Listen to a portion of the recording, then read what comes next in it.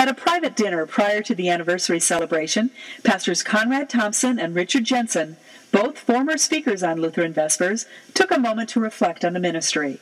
First, Pastor Conrad Thompson. My granddaughter asked me one day, "Grandpa, were you on Noah's Ark?" I said, "Of course not." She said, "How come you didn't drown then?" I go way back in history, and I jotted down a few notes lest I should stray too far. But Gregerson, as you know, was driving home late one night and tried to get a religious program and couldn't find one. So he had the dream to start one. And thus came Lutheran Vespers on the radio, and one station, WNAX, began broadcasting. All of this was live from the studio. And when I was a pastor at Grace Lutheran in Watertown, South Dakota, we thought, why not originate the broadcast just once in our church, have our own choir sing? So we lined it up. Gregerson came up, everything was set, and that night we had a huge thunderstorm, lightning, and all the stations were blacked out except WNAX in Yankton. So he went to tapes after that.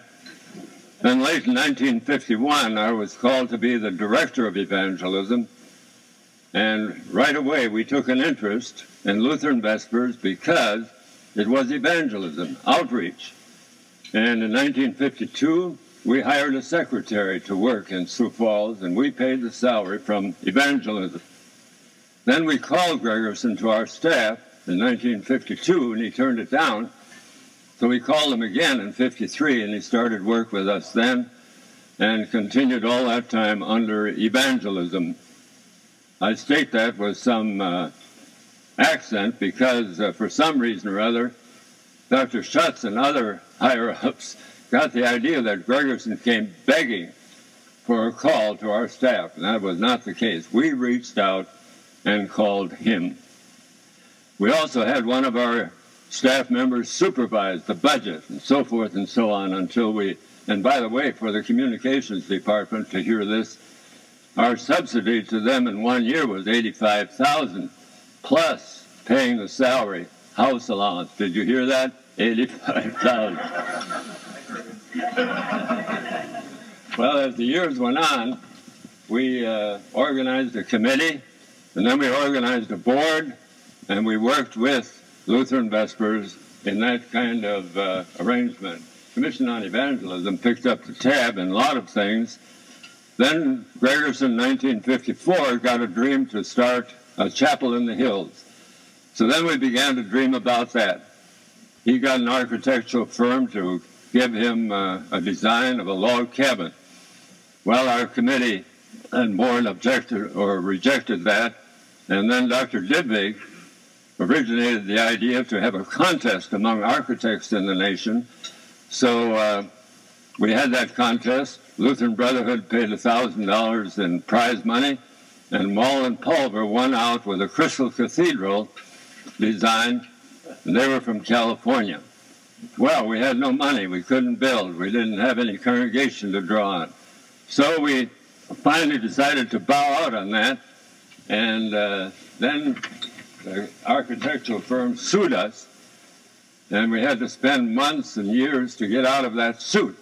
It cost us $12,500 out of the Lutheran Vespers money, and evangelism had to make up some of that.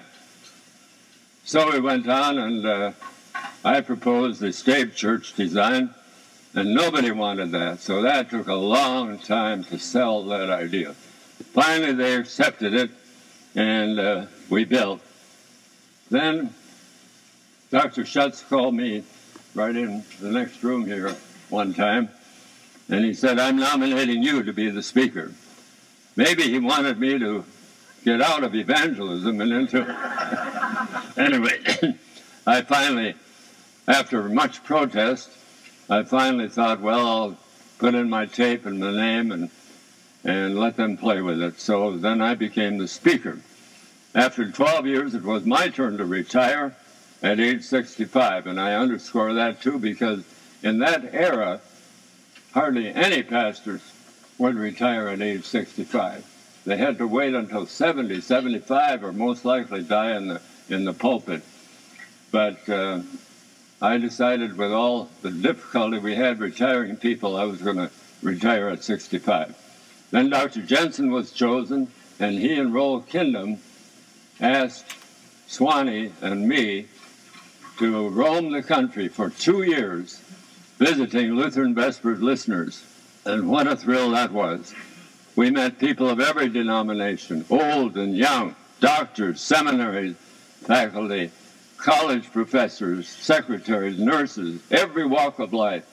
And almost every home we went into, there was the Lutheran Vespers benediction on their walls somewhere.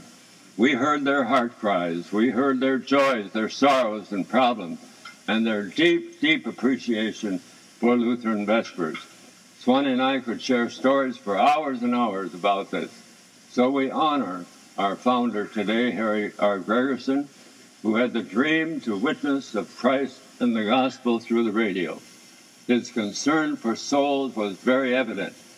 I used to say about him, he had tears in his voice, had compassion for souls, and millions upon millions heard the message, and many, I'm sure, found their way into the kingdom of God. And now it's continued in greater measure than ever through Walt, and we thank God for his ministry too.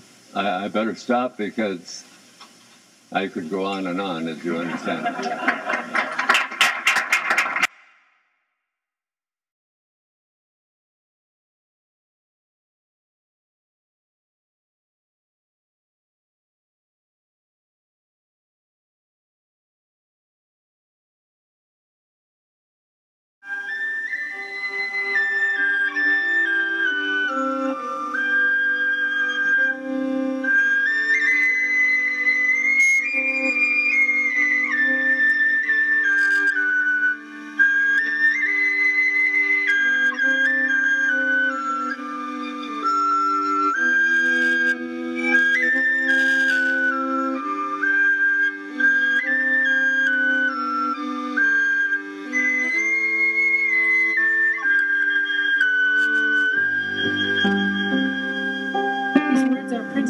Ribbon in your program. Sing with us.